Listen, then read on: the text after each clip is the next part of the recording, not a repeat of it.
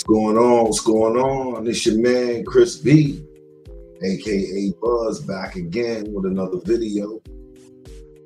Hey, hey, hey. Now, I've covered a few things, mostly serious topics. You know what I'm saying? I like to think these are mostly serious topics I've covered. But this one today is a little on a lighter note. Just takes me back to a time that was probably the golden era of comedy, in my opinion. Now, no offense to the comedy that's going on now and the young brothers that's doing it today. But I just think at this time and age in the 90s, that this comedy that was out was crazy. And, you know, I was really into comedy back then. And one of the pillars of comedy was Def Comedy Jam. Russell Simmons put it together. Martin Lawrence was one of the original hosts, and Kid Capri is the DJ. They used to tear it up. And, you know, it was a crazy time. But it was, to me, it was when comedy was really funny, you know what I'm saying? In my opinion, a lot of the comics that was out back then were very funny. And it was just a great time. That vibe, that 90s vibe. Now we all know, you know, time, you can't get stuck in the past and times change. But I am very nostalgic about Def Comedy Jam. And it definitely went on to create some huge stars in entertainment. So shout out to Russell Simmons, man. Used to call him Hustle Simmons. I see why, man. But you know, that my personal opinion of Russell Simmons is something different. But what he created was last for a lifetime, you know, with that Def Comedy Jam. You know, Marty Marr was you know, the original host, and man, there had never been another one like him. Martin Lawrence was on top of the world at that time. You know, he was on his way, he was on the grind to becoming a big, huge movie star. But at this particular time, he was hosting the Def Comedy Jam, and he used to kill it. You know, he could host it, perform in it. But he definitely set the other comics that came up after him. He set them up for success by getting the crowd hyped and getting the crowd laughing and ready for the time of the night. But I just remember them times as a very good time for comedy. Not to say that before that in the 80s, because I used to listen to Richard Pryor, Eddie Murphy, Red Fox. See, like long time ago, you couldn't even, you had to listen to their records. That's crazy, ain't it, y'all? I'm old as dirt. You had to listen to the records of Red Fox, especially Red Fox and Richard Pryor. You had to listen to their records, you know. And I used to listen to them too, and they was real funny, man. Like I said, I think comedy didn't change, you know. I like Cat Williams. He's funny too, you know what I'm saying? And he holding it out, he holding it down. And for the newer comics, I like DC Young Fly. I've watched a few of his things. He's funny, you know what I'm saying? Country Wayne, he funny too.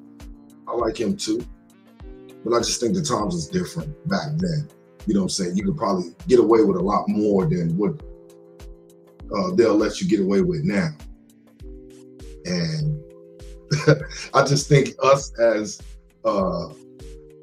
fans of comedy back then were a lot tougher. When you went to a comedy show, you had thick skin.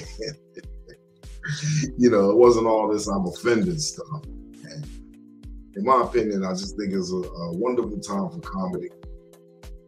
Wonderful time for enjoying comedy. A wonderful time for laughs and jokes in the Black community. I think we need that a lot these days. I think we need laughter. A lot of us don't laugh a lot, you know?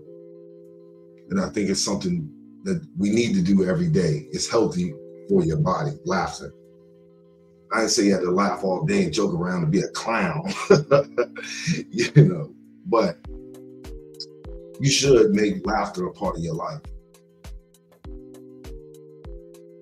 It definitely gives off that positive energy that we all need to soak in and vibe to.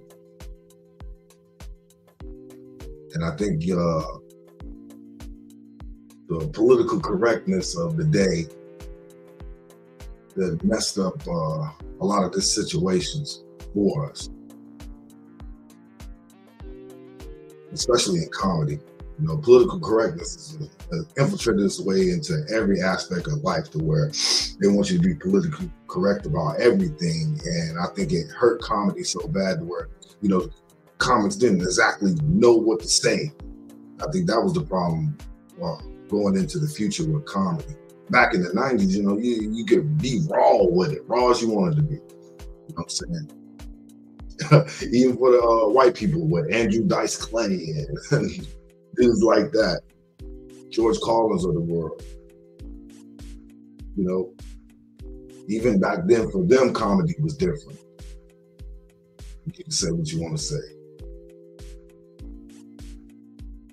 There's a few white dudes I like this comedians. I like the Gary Owens dude. He is all right. He's funny. He damn sure. If anything, get it, brother man Kerr.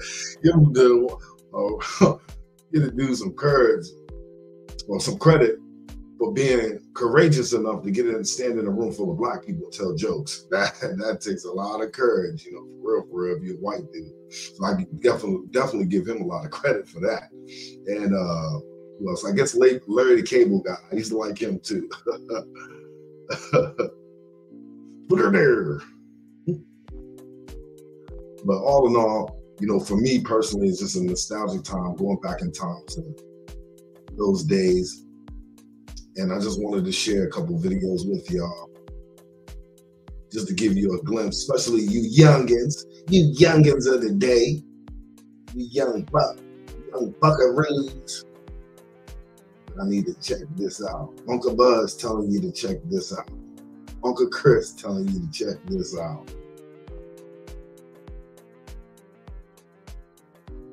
So we're gonna get into these videos. Oh.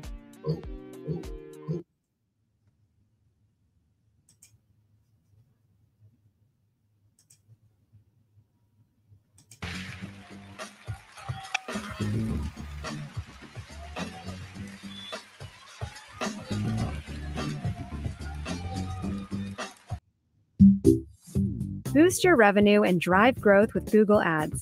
Reach high-value customers across. Damn shame, Epstein Island, Chris Tucker now. It's a damn shame, man. It's a damn shame what they'll do to you in Hollywood, man, once you get there, once you get the success. But before that, when he was on the grind, Chris Tucker, funny motherfucker. Definitely funny motherfucker.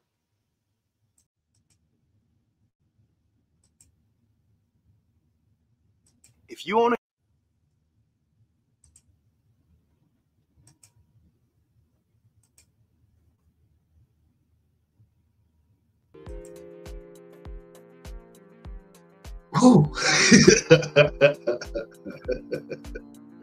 Man, now, you know, you can see why I used to laugh for hours, man, watching that Def Comedy, man. It used to be something else, man. I tuned in faithfully to watch the shows. And the damn show, I wish it was like Netflix now and you could stream it back then where you could just binge watch. But they couldn't produce the shows that fast, so you had to watch them, I guess, every week. So you just couldn't wait. That's like torture, man. And high anticipation. You just waiting for the next comedy to come out, man. But it was so crazy, so crazy, so crazy. But I have one more that I definitely wanted to show to y'all, man. And I know for my old heads, I know y'all remember this guy. You know, God, he used to bring the house down. From the very first minute that he stepped on that stage, man, this guy brought the house down. And it's a damn shame, man, what happened to him.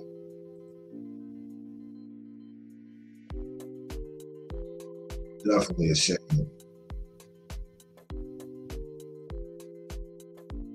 So I definitely would like to say rest in peace to Bernie Mac, one of the all-time greats.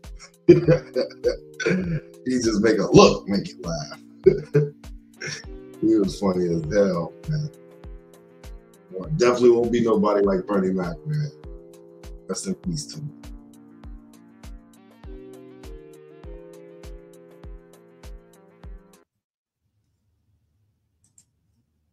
That saying right there, I ain't scared of you motherfuckers. That's because it was known when you came to New York City doing comedy, you better bring it.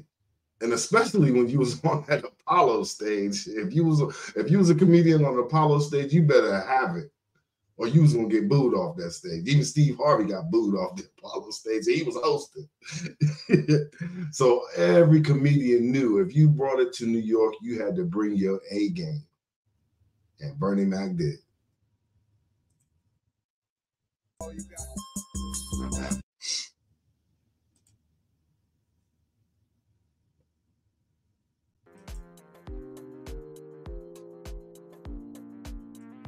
Yeah. Yeah, y'all, man. Oh, man. So you can imagine what I was going through back in them days, man. Rest in peace, Bernie Mac, man. Sad to see him go away, man. He was just getting into his groove. But, you know, that comedy back then, to me, was very special. I think it was when comedy was very funny. I think it was the golden age of comedy. And the coming of age for a lot of your favorite stars of today, when they was first getting their grind on. But man, especially in New York, you had to bring it. I do remember that. Man, they used to advertise for the Apollo Theater. Come to the Apollo to hear the crowd boo. Because they boo your ass off stage and the Sandman will come and get you. Shout out to the Sandman. They've been doing that stuff long before I was born. But if you could make it as a comedian on the Apollo stage, you could make it anywhere for him. And just in general back then, like New York, if you make it there, you can make it anywhere. It really used to be true back then. If you could come to New York and rock the house, you was on. And the real good comedians, they wanted to do that.